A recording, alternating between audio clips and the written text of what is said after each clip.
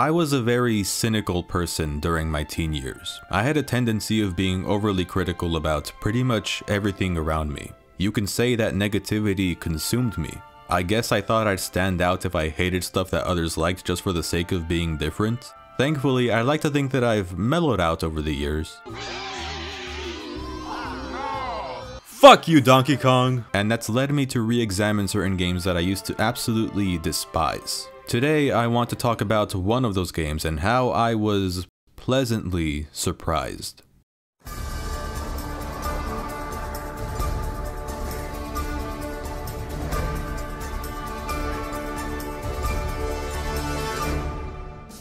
The Legend of Zelda Skyward Sword is an odd game.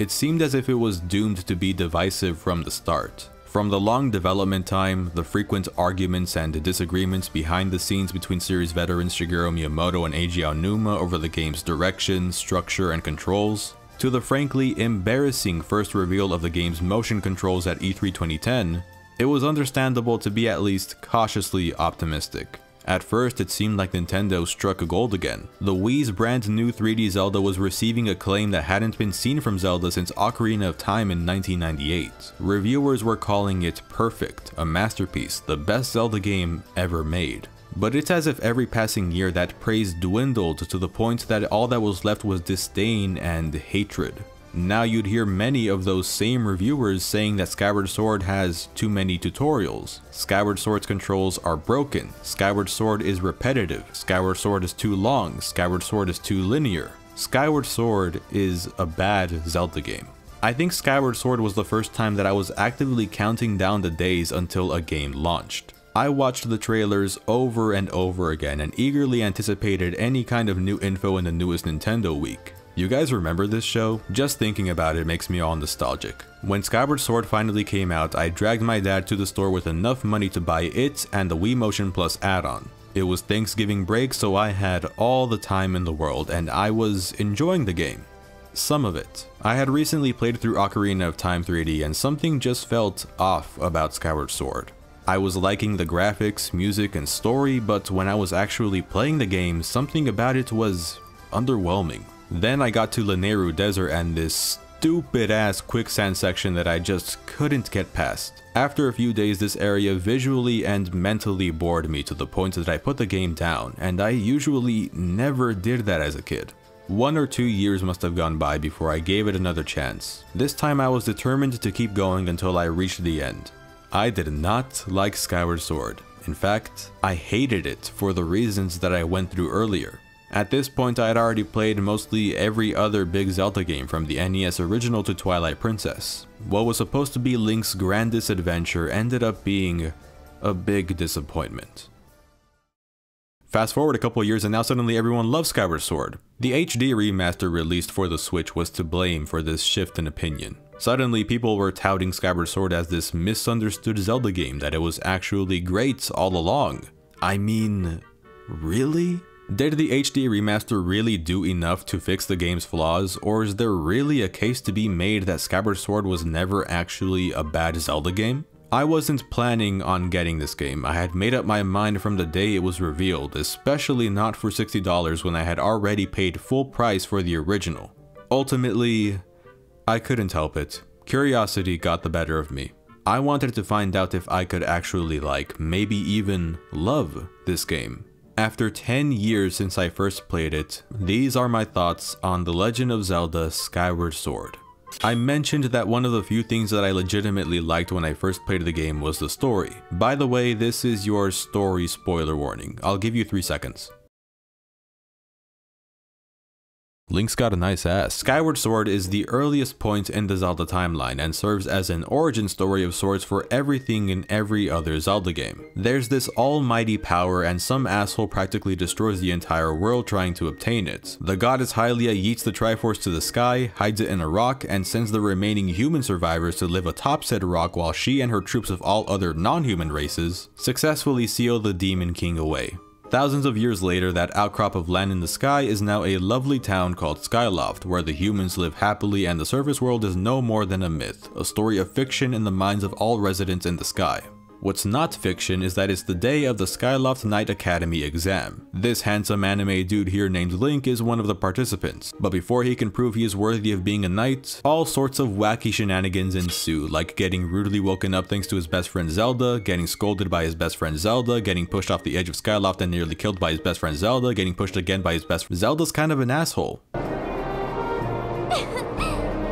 Oh, who am I kidding? I love Zelda. Oh yeah, Link also keeps having dreams about the end times, probably not important. What is important is passing that night test with the help of his trusty Loftwing, a species of giant bird sent by the goddess herself to serve as humanity's companions and guardians. Not helping is this lovable head of hair named Groose. We like Groose. End of discussion. Of course, Link passes the exam, and after a near-death experience, he and Zelda go on a peaceful ride through the sky. Oh, hi, tornado. Oh, bye, Zelda. Link wakes up in his room, but unfortunately it wasn't a dream. As he has to explain to Zelda's father, Headmaster Gaepora, Zelda is still out there. Gaepora tells Link to rest until morning since it's too dangerous to go alone, but when Link hears a voice in the academy hallway and checks to investigate, he sees the blue woman from his dreams and follows her inside the statue of the goddess. The woman introduces herself as Phi, a servant of the goddess Hylia and the spirit of the sword that rests in front of Link. She explains that his strange dreams and Zelda's disappearance happening around the same time is no coincidence. They are signs that it is time for the two of them to begin a grand mission prophesied by Hylia. Link is the goddess's chosen hero, destined to travel to the surface and prevent the coming apocalypse. With a shiny new sword in hand, a Peter Pan cosplay, a personal mission to reunite with his childhood friend, and Phi I guess, Link begins his long adventure. Along the way, he meets a nice old lady in a temple, and a not so nice younger lady named Impa who scolds Link for taking so long that he forced her to intervene to save Zelda from getting captured. Probably shouldn't have been fucking around to impress the Lumpy Pumpkin's owner's daughter, huh, Link? Link also meets the best character in this game that isn't named Groose, Girahim. The Demon Lord Girahim is the Demon King's loyal servant, responsible for the tornado that took Zelda away from us, all in the hopes of using her to revive his master. Girahim is an excellent recurring villain. He has an unforgettable personality, can be downright creepy and terrifying with how he nonchalantly describes the gruesome ways he wishes to see Link die, and is also a big fan of Nightmare on Elm Street. But hold up, what was that about using Zelda to resurrect the devil or some shit? Hey Zelda, can you explain? Link, have my harp. Oh, okay. No, but wait, let me come with you. No, you can't, you still have 20 hours of game time left, see ya. So Link goes back to the temple where the nice old lady was and is like, now what? She explains that Zelda and Impa went through a door called the Gate of Time, so they have time traveled to the past to avoid Girahim and have a sleepover, I don't know. Point is, Link has to rendezvous with them using another Gate of Time. Oh, look at that, it's right here, how convenient. What's not convenient is how it's sealed, and the only way to break the seal is with a skyward strike from the goddess sword. But it's too weak right now. You know what that means, time to copy the Wind Waker and power up the goddess sword. Oh yeah, Groose is here too, say hi Groose.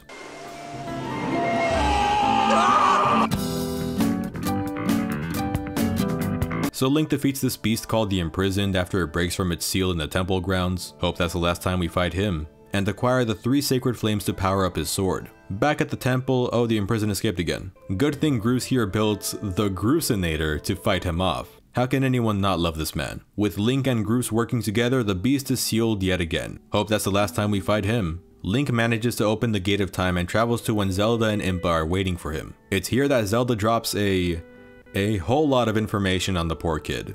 Zelda reveals her role in the legend as the mortal reincarnation of the goddess Hylia. This whole adventure has been a part of Hylia's plan to destroy the Demon King, whose name is revealed to be Demise.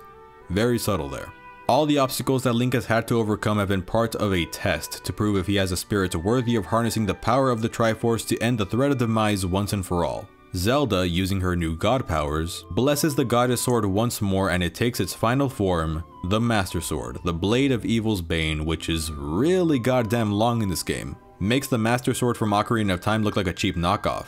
To Link's dismay, Zelda reveals that she must enter a deep sleep to keep Demise at bay until he can find the Triforce. The way that Link reacts to this news, how he tries to stop Zelda from doing this after traveling all this way to reunite with her, is now one of my favorite emotional moments in the entire Zelda series. These two were just kids living their normal, peaceful lives and were thrust into this prophecy without much of a choice. It's heartbreaking, and it makes the player want to succeed even more, not just to save the world, but so these two can be back together again. back to their old lives with their new buddy Groose, who I'm not kidding is the best character in this story. I don't just say that for the sake of a meme or something. He starts off as the stereotypical bully, jealous of how much time Link and Zelda spend together. When he follows Link to the surface for the first time, his ego and main character syndrome are so exaggerated that he acts like a spoiled brat after learning that Link is the one destined to save Zelda. But this discovery is what makes him grow and develop. It's the reality check that he needed. While he may not be the one doing all the cool sword fighting out in the field, he manages to find a way to make himself useful. He pulls his own weight and reaches the point where he respects Link and is willing to do everything in his power to help him bring their friend back home. I'd go as far as to say that Groose is my favorite character in any Zelda game, period. And this Link and this Zelda are also some of the best versions of their characters. Let's wrap things up. After fighting the Imprisoned for the third time, okay, this is getting old, and gathering parts of a melody known as the Song of the Hero that's said to reveal the location of the Triforce, Link and Fi find where it is, inside a dungeon right beneath the goddess statue in Skyloft. I like how it all comes full circle. You start off on Skyloft and your final destination is Skyloft. After assembling the Triforce of Wisdom, Power, and Courage, Link wishes for the demise of Demise. So the piece of landmass that the goddess statue rests upon falls toward the surface world just in time to bonk this bitch on the head before we have to fight him a fourth time. The world is saved. The Demon King is no more, meaning that Zelda can wake up from her multiple thousand-year-long nap. Everyone is celebrating, peace has been achieved, and this marks the end of Skyward Sword.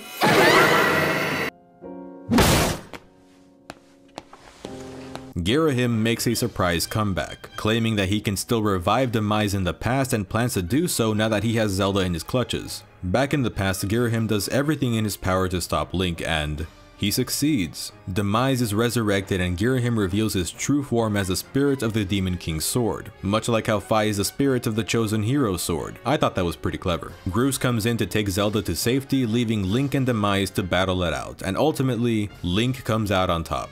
But Demise is a sore loser. He places a curse just before fading away, promising that his future incarnations will forever terrorize those holding the spirits of the hero and the goddess. This is basically here to explain why there are different versions of Link, Zelda, and Ganon in a bunch of other Zelda games. Link returns back to the temple where Zelda, Groose, and Impa await. Fi tells Link that her duty as the Chosen Hero's guide has been fulfilled, and it is now necessary for her to sleep within the Master Sword for all eternity. Now, this here is my biggest gripe with Skyward Sword's narrative. This is supposed to be an emotional goodbye, but Fi never develops much of a real character for me to get attached to. Not counting a few moments of sass, by the end, Fi means nothing to me. By making her behave and talk like a lifeless robot for the whole game, this goodbye fails to get an emotional response out of me. Aside from maybe a bit of sympathy for Link, since at least he seems to care. Fi is no Midna, no King of Red Lions, no Tattle. She's pretty much on the same level as Navi to me, who I also don't really care for. And this brings down what would have otherwise been a touching scene. Well anyways, Link puts the Master Sword and Fi to rest. Zelda and Impa have their own heartfelt goodbye, but their friendship was largely developed off screen, so again, my investment in this little moment is near non-existent. Zelda gives Impa one of her bracelets to remember her by, Impa swears that they will meet again someday, and when the three kids arrive back in the present, we see the old woman waiting for them with the bracelet. Even in my first playthrough, I knew that the old woman was an old Impa. The hair and the Sheikah eye tear on her face gave it away. Since we did spend more time with this version of her, this goodbye was a bit more impactful. A post-credit scene reveals that the surface world is now known about to, I'm assuming, everyone back in Skyloft. Friends are reunited, father and daughter are reunited, couples are reunited, cause come on, they're a couple. Zelda tells Link that she wants to stay on the surface and asks him what his plans are. Link smiles with those big ass lips of his, the camera pans toward the sky, and that's the end of Skyward Sword. I don't know how many people actually asked for the explanations that Skyward Sword gives us for why things are the way that they are in this series, like the birth of the Master Sword, the origin of the Triforce, how the conflict between Link, Zelda, and Ganon first began, but I am really glad that these ideas were made into a game nonetheless. That's not to say that it's perfect, because holy shit it is not. There's definitely a lot of contrivances, some of the characters' roles and actions frustrate me to no end. I'm sure there's plenty of plot holes due to the time travel that the story focuses on in the latter half, but I don't care. because I'm invested in most of these characters and his premise so much that, while they don't make the flaws go away, they become easier to forget about and ignore. This game could have really benefited from some voice acting though. Maybe not for every cutscene, but this is one of the chattier Zelda games in the franchise. There's a lot of reading is what I'm getting at, and while I can still tell what the characters are feeling from their mannerisms and anime grunts, I would have liked to hear them speak every once in a while. Silent characters is a tradition that I'm glad Breath of the Wild did away with, and while the voice acting there can certainly use some work, I'd rather have it than not have it as long as it's good enough. While I'm a big fan of this story, it unfortunately suffers from some pacing issues because of how the core game is structured. Zelda 1 was not the first adventure game ever made, but it certainly popularized the genre with its endearing setting, secrets, and sense of freedom. Not counting some locations that required a specific item to access, there wasn't much stopping you from going wherever you wanted to in the original game. Over the years, the Zelda series has strayed further and further away from this design philosophy. Until 2017, Zelda 1 is honestly the only game that was like this. It was the release of Skyward Sword when most agreed that Zelda had gone too far. Even when I'm not talking about Metroid, it seems like I can't escape this discussion of linearity versus non-linearity, can I? Skyward Sword is extremely railroaded and handholdy. You're pretty much always told where to go. Puzzles, while some are certainly clever, aren't all too brain-taxing. The game's map is more segmented than it's ever been, with the closest thing resembling an open world being the sky. And it's a far cry even when compared to Wind Waker's Great Sea. There isn't much to do here. Getting to the surface world may as well be a level select screen. You can't just walk from Faron Woods to Eldin Volcano. You have to leave Faron Woods by going back to the sky and fly towards the opening in the sky that leads to the volcano area. Even within these regions, you are restricted to a few sub-areas at a time. It's rare to come across wide open spaces, and when you do, your objective is still noticeably straightforward. The game was trashed to hell and back because of this back in the day, because of the state that Zelda used to be in. The formula that Ocarina of Time made mainstream was becoming stale. People wanted Zelda to grow up, but instead Skyward Sword felt like more of a regression than anything Aonuma and the rest of the Zelda team had previously given us. This is what turned me off from the game the most. I found the super linear structure and the VTuber breathing down my neck 24/7 to be boring and insulting. Also keep in mind that Skyward Sword released the same year as Skyrim, and while The Elder Scrolls and Zelda are two very different franchises, it was hard not to make comparisons back when they came out. Skyrim had a seamless open world where the possibilities of what you were able to do in it felt endless. In contrast, it's no wonder that fans only grew to resent Skyward Sword for not even attempting to make that next big generational leap. But then Zelda got its own Skyrim with the release of Breath of the Wild. This is the game that people wanted, something that harkened back to Zelda's NES roots and revolutionized the gaming industry yet again. Now that we have Breath of the Wild, is Skyward Sword's more focused design actually a bad thing? No. People like me only saw it as a bad thing because we were sick of Zelda's refusal to change, while everyone else was striving to be more ambitious than the competition. Skyward Sword, I think, suffered more than anything from the timing of its release, and the reception the HD remaster has gotten is proof of that. If we're being real here, the HD version doesn't change a whole lot of the core experience. The game now runs at 1080p 60 FPS, but other than that, the visuals remain intact. The text is snappier, skippable cutscenes are no longer locked behind hard mode, though I don't understand why hard mode couldn't have just been made available from the get-go. The controls have been fine-tuned a bit, and now you can opt out of the motion controls entirely, though I have a bit more to say about that later. There's added camera control, auto-saving, item descriptions aren't reset and regurgitated to you every time you boot up the game, and Fi and other tutorial-related aspects have been reworked to be largely optional. It's not exactly consistent, but still a big improvement over the original regardless. While these are all very welcome and make this the better version of Skyward Sword overall, I don't think they're enough to change the minds of those who didn't like the game back on the Wii unless their only issues were any of the things that I listed. It's still the same Skyward Sword at the end of the day. Still linear, map is still segmented into 3 big chunks plus the sky, the sequence of events haven't been tweaked at all, so there's still plenty of required backtracking. So if you still think you'd have a big issue with all that, Skyward Sword HD likely won't change your mind. The point I'm trying to make is that the remaster didn't change my opinion of this game. Time and a new perspective and outlook did. I can't say this with 100% certainty because I didn't revisit the Wii version for this video, but if I only replayed that version, I still think most of my points in this video would be the same. Now I can appreciate the advantages that Skyward Sword's compact structure brings. Breath of the Wild sacrificed story, character development, not including Zelda, unique and well-crafted dungeons, and some technical stuff like performance for unparalleled freedom. Skyward Sword does each of those things better than most other Zelda games because of its focused design. Dungeons especially, man, I missed traditional dungeons so much. For all the things that Breath of the Wild does really well, the shrines and divine beasts leave a lot to be desired, easily the biggest letdown of that game to me. I didn't appreciate Skyward Sword's dungeons nearly as much as I should have back then. These are tied with Twilight Princess and A Link Between Worlds as some of the most fun levels in the series' history.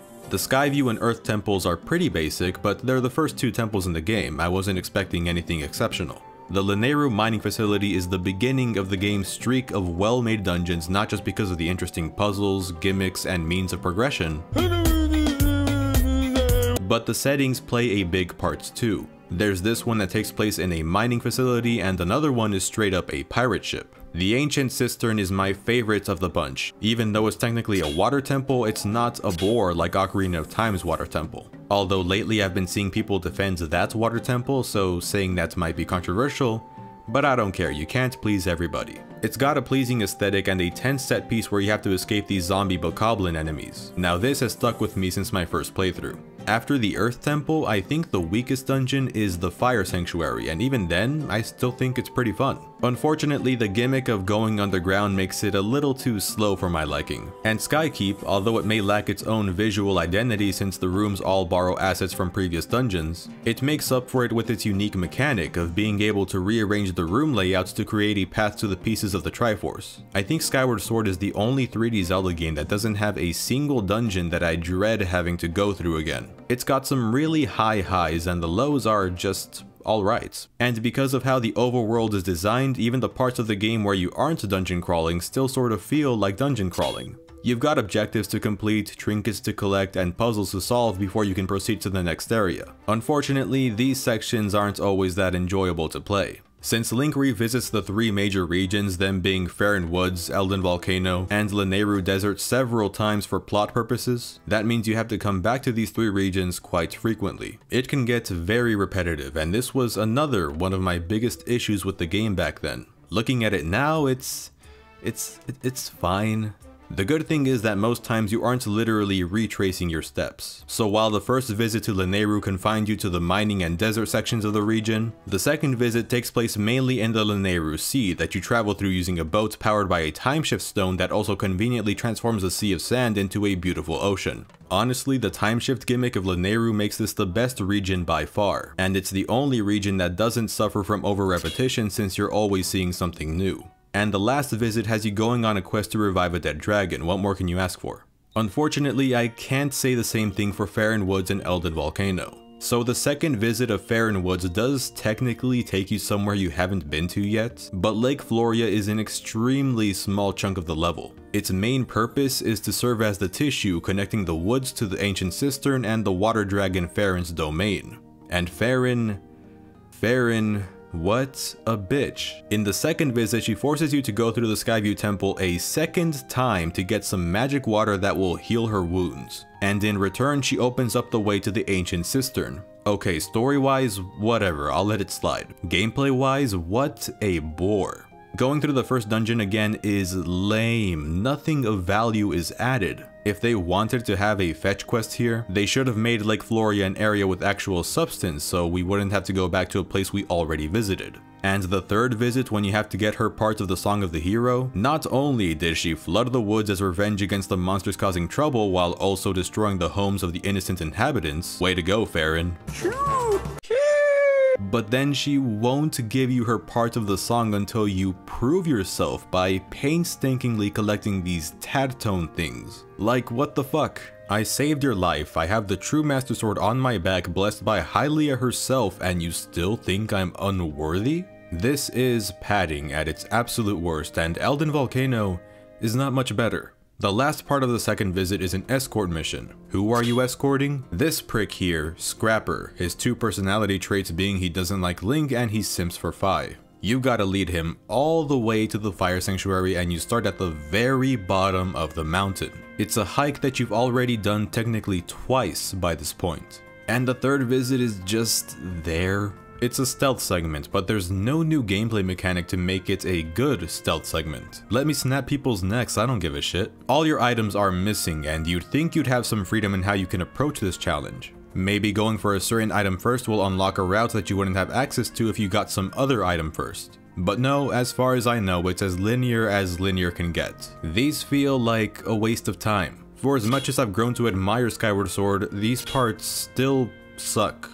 The good thing is that they're pretty short, all things considered, but yeah, it would have been nice if this game didn't rely on retreading old ground so much. Everything else about the overworld though is really good. Again, Linearity Desert, excluding this stupid ass quicksand and the one too many mini dungeons you need to complete to find the sand ship, is brilliant, and everything else about Farron Woods and Elden Volcano is enjoyable. And I like exploring every nook and cranny for secrets and collectibles. This being an action-adventure game, when you aren't adventuring, you're getting into some action, and this is yet another divisive thing about Skyward Sword, the swordplay. The motion-controlled combat has been talked about to death by so many others. Some hate it, some love it. I really like it. Can it make the strategies for winning most of the fights practically the same? Yup. Is it unique and satisfying and a cool way of controlling an action game that I'd like to see attempted again? Absolutely. Skyward Sword wouldn't be Skyward Sword without the motion controls. The HD remaster thoughtfully added a completely separate control method that uses buttons exclusively. I tried it out for a bit and yeah, it works, it's fine, I can see why some would prefer it, but not me. To me it feels unnatural. Some actions require you to input odd button combinations. Other actions feel like they should be mapped differently. The motion controls are much more intuitive in my opinion, and it sucks that you can't combine the two control schemes. So if you like swinging the Joy-Cons when fighting enemies but not so much for swimming and flying, tough shit. Best you can do is just switch to whatever option you want at a given time, but that isn't very convenient now, is it? I still stuck with the motion controls, and if you haven't played the game but plan to, I recommend at least giving them a try. However, this is also the reason why I hesitate in calling the HD version the definitive version of Skyward Sword.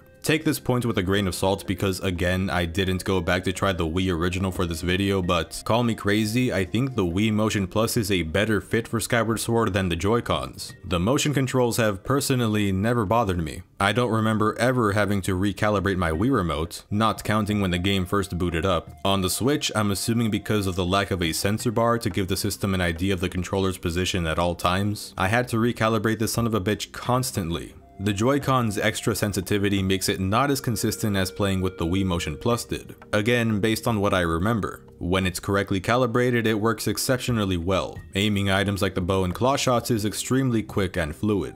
Unfortunately, to keep it calibrated, a lot of my playtime was filled with... Speaking of items, Skyward Sword has some pretty sweet items. They're not all winners. The Gust Bellows kinda blows.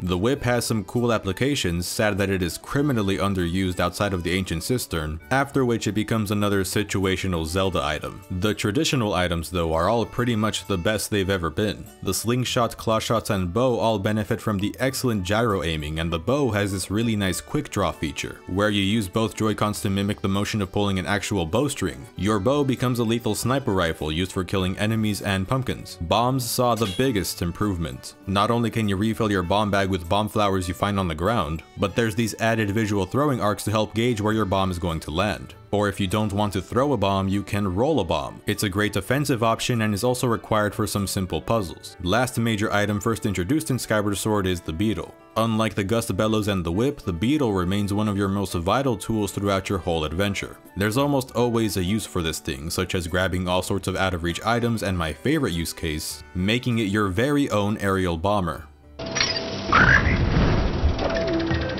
And while it starts off really slow, you can eventually upgrade it to a much faster and more durable beetle through crafting. Yes, there's crafting in this game. Nowhere near as littered with options as Breath of the Wild, but this was a new thing for Zelda, and for the most part, it's not too bad. Most of your main items can be upgraded, along with a few smaller items like bomb bags and arrow quivers to allow them to hold more ammo. Each upgrade requires a select number of crafting collectibles you can obtain through various methods. A few of these can be pretty rare, so keep an eye out in case they're plastered around the overworld or hidden in treasure chests so you don't have to deal with some of the more tedious and unconventional methods of obtaining them. This is also where you repair your shield, because Skyward Sword also introduced a durability stat. Just for shields though, and if you master the shield bash, which isn't very hard to do, you won't really need to worry about them breaking. Your adventure pouch is where you store your shields and other items of lesser importance. To my knowledge, this was the first Zelda game to really emphasize a limited inventory. You start off with 4 pouch slots and it maxes out at 8. It helps that this is one of the easiest Zelda games ever made, so I rarely ever need stuff like potions or ammo expansions anyway.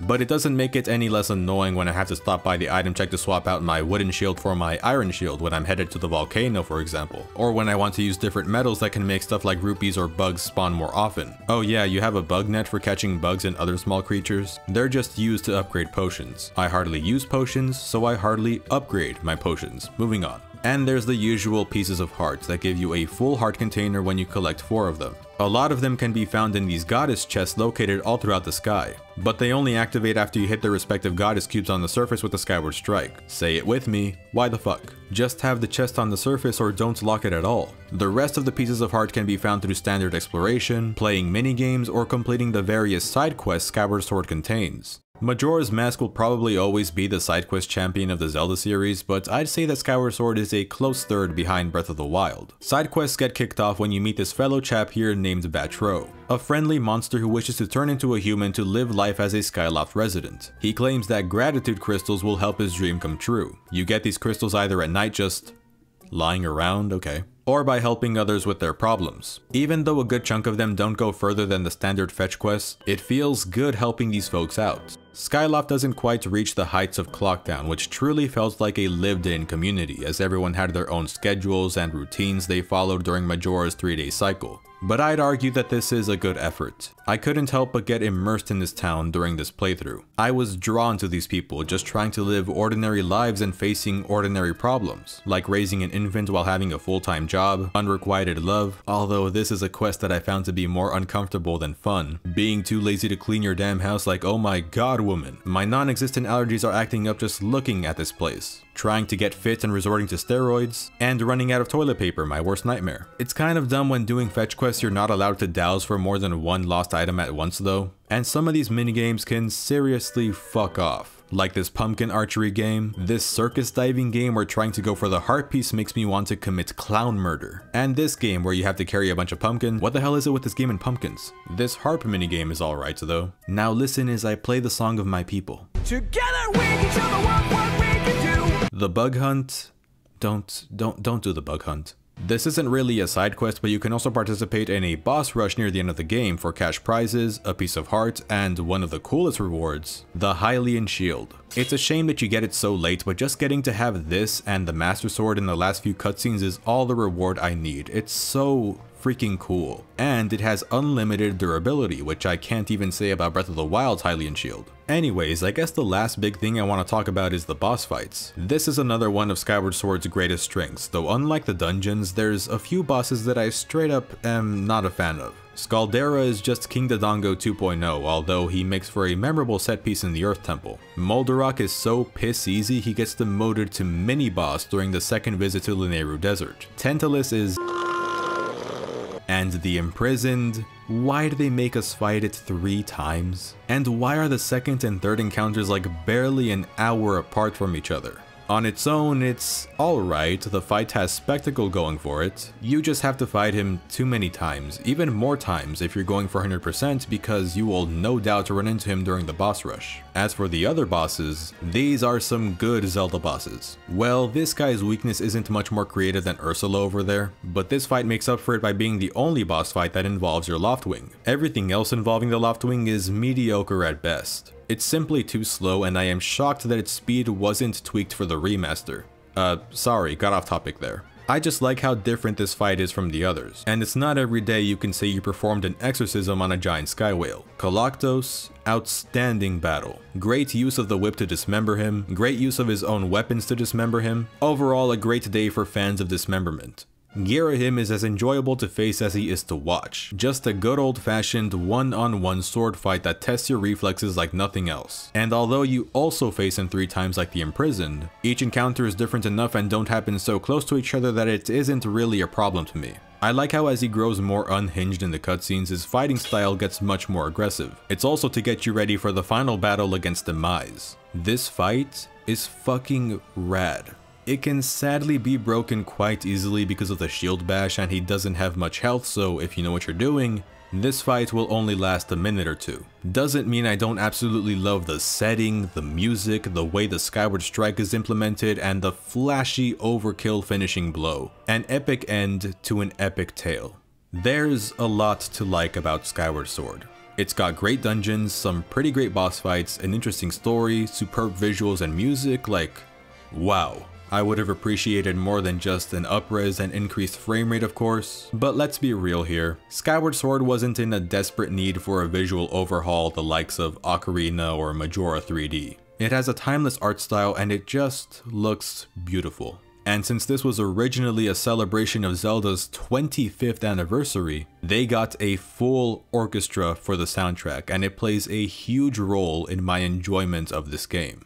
I value music so highly in single-player story-focused games, and Skyward Sword delivers and then some. The credits theme, the song that's currently playing in the background, is glorious. But there's also a lot to dislike about Skyward Sword. I still think it's a bit too long for its own good. I still think many of the revisits are unnecessary and in some cases straight up bad. Some of the remaster changes aren't exactly 100% perfect. Like I mentioned, Fi's tutorials are largely optional now, but there are still occasions where she will repeat information that you just learned. Also, there's the fact that a feature that allows you to return to the sky from anywhere on the surface instead of only being able to using bird statues is locked behind a $25 amiibo. That's dumb.